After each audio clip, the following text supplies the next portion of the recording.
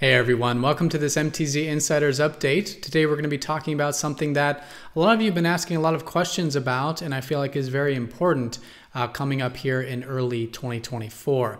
And this is, what is it going to be like when Pluto goes into Capricorn? We have Pluto shifting into Sidereal Capricorn early 2024, and this is also coinciding with Uranus going into Taurus. What does that mean as well? So we're going to take a deep dive into this. We're going to take a look at some of the past energy. When was the last time these planets changed into these signs, and what can it mean moving forward now collectively? Now, if you're asking yourself, wait a minute, I thought Pluto's going into Aquarius, and I thought Uranus was already in Taurus. Well, on this channel, we're using what's called true Sidereal Astrology.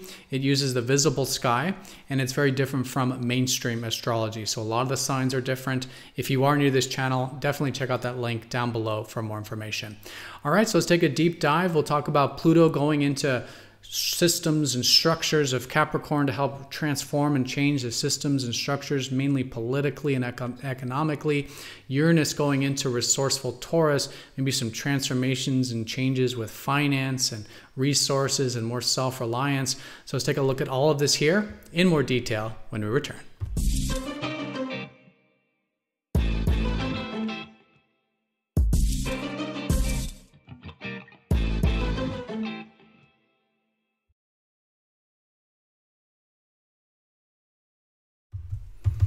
Alrighty, so here is the chart for what will be the early 2024 time period when we have Pluto, the planet of transformation and changes, going into systems and structures, Capricorn, and we do have Uranus, the planet of revolution and technology, going into resources and self-reliant Taurus.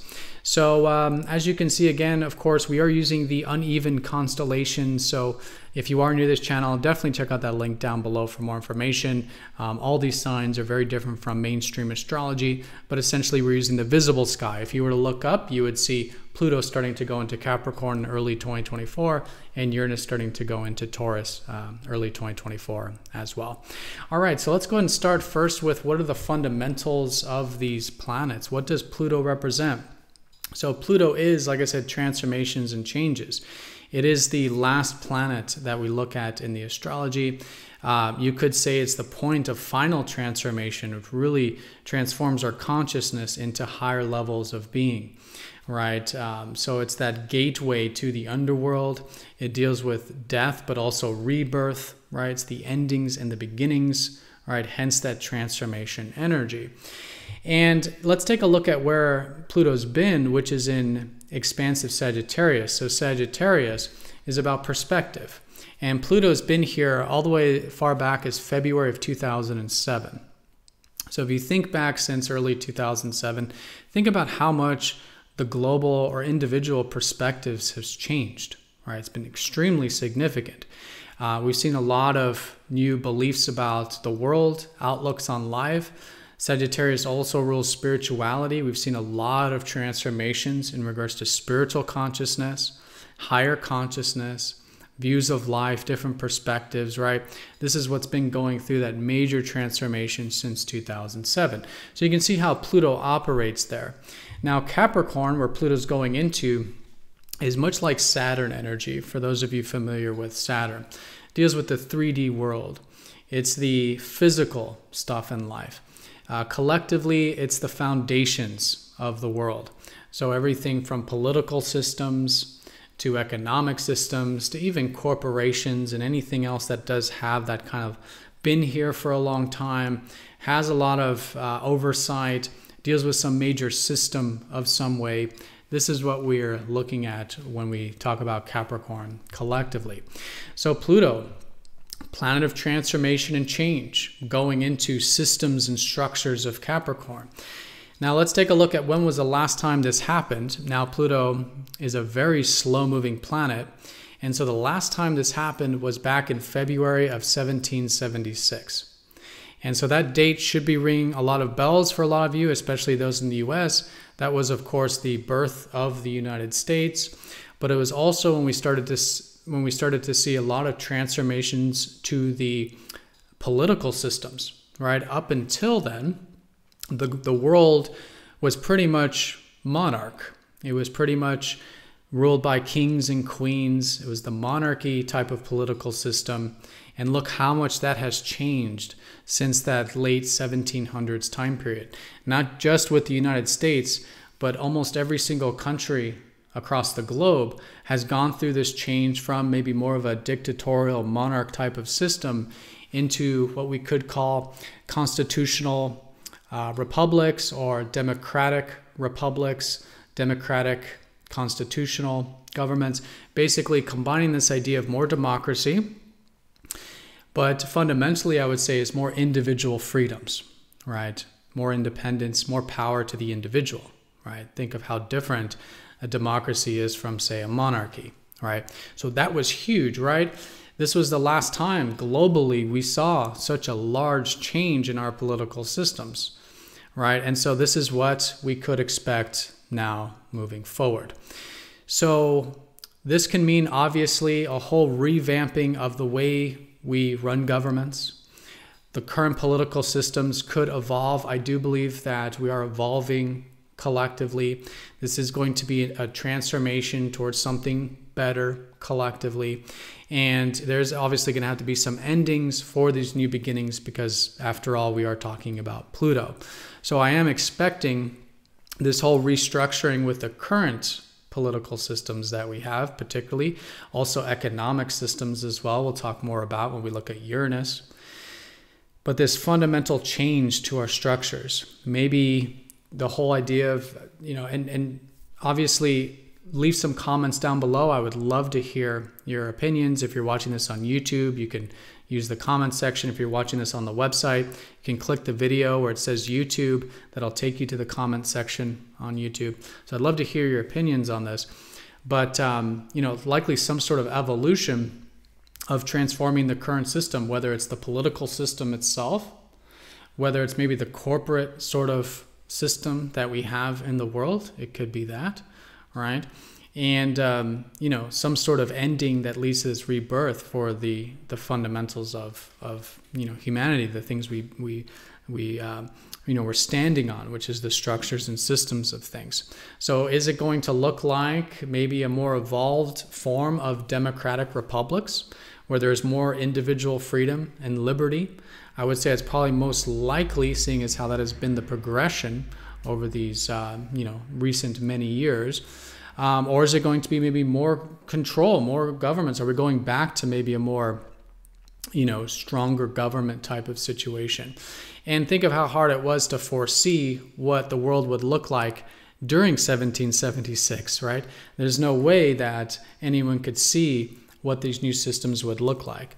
What they knew is that the current system wasn't working, and they made some changes, and then of course it led to the birth of the new system. So it's good to kind of foresee this stuff, but it's not meant to predict what's specifically going to happen. We're all going to be a part of this collectively. I do believe in free will, but it is about saying that this is the major theme coming up. The endings and the beginnings of, particularly with Capricorn, the political systems and the structures that we've had since, let's say, 1776. Now, the other very important planet I want to talk about is Uranus. So Uranus just so happens to be entering Taurus around the same time. So this is going to be, so for Pluto, it's going to be March of 2024. And of course, it's not that specific month or anything like that. This is those surrounding months, even surrounding years. We've in fact already seen a lot of this restructuring because back in early 2020, we had Saturn conjoin Pluto. So if you think back to early 2020, around February, March time, that's when we've already seen so many restructurings taking place with our political systems and even economic systems. For those of you into finance can see how much has changed there economically since then. So that was a kind of a prelude, to what's coming up here for the mid 2020s. But so that's already started.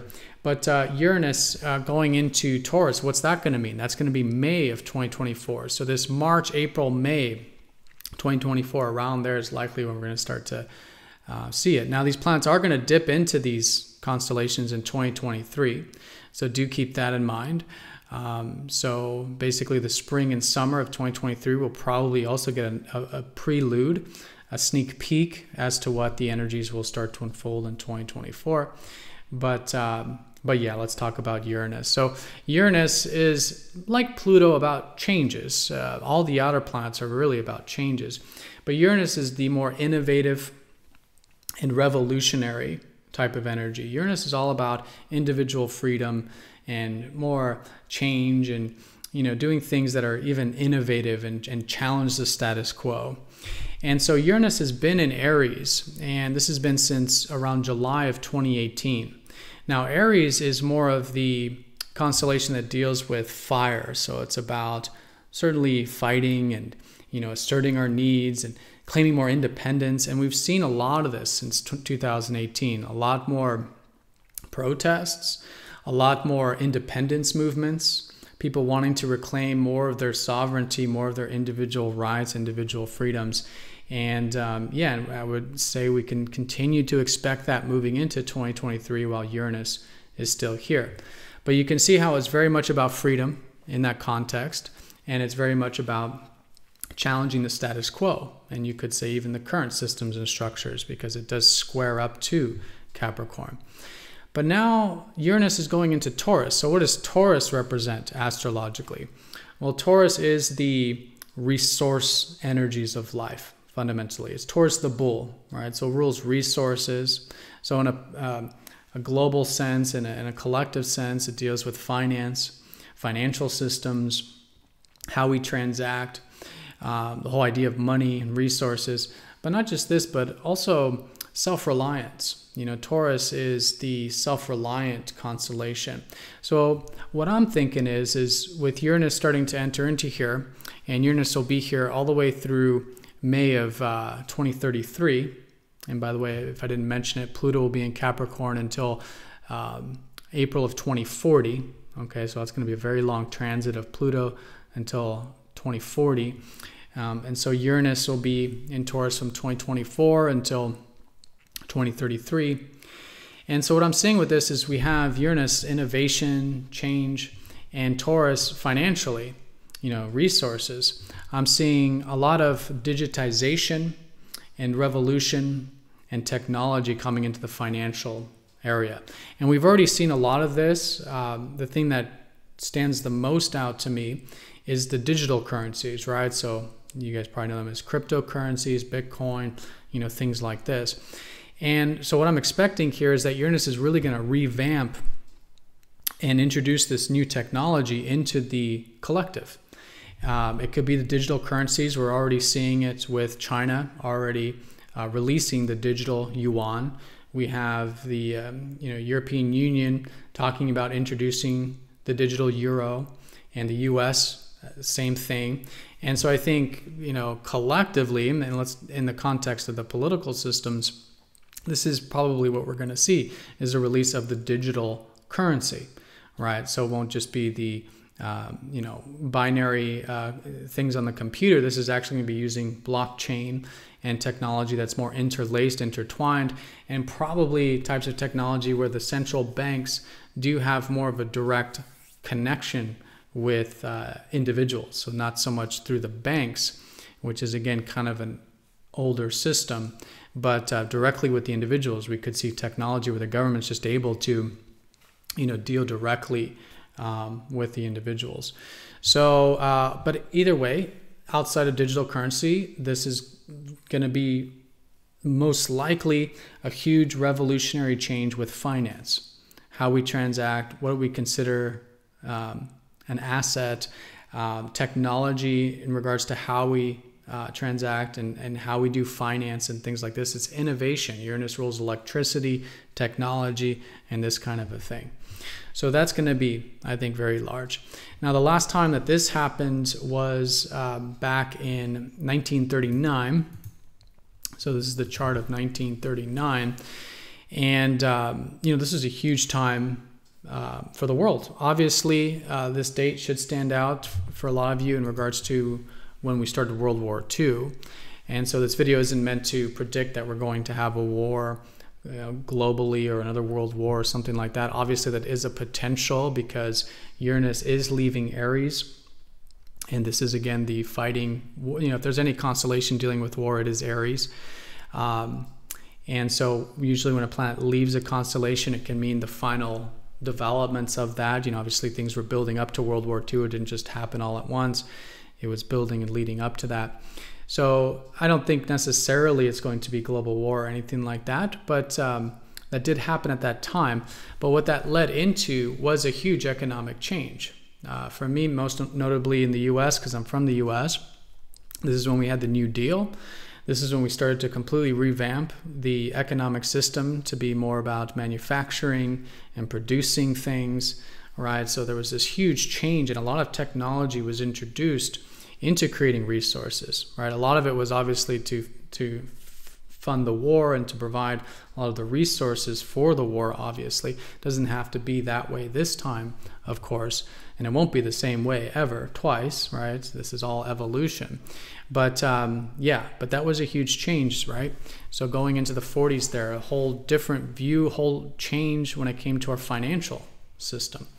And so that's what I'm expecting as well. Not only political changes with Pluto, but a lot of revolution and change with finance, with resources.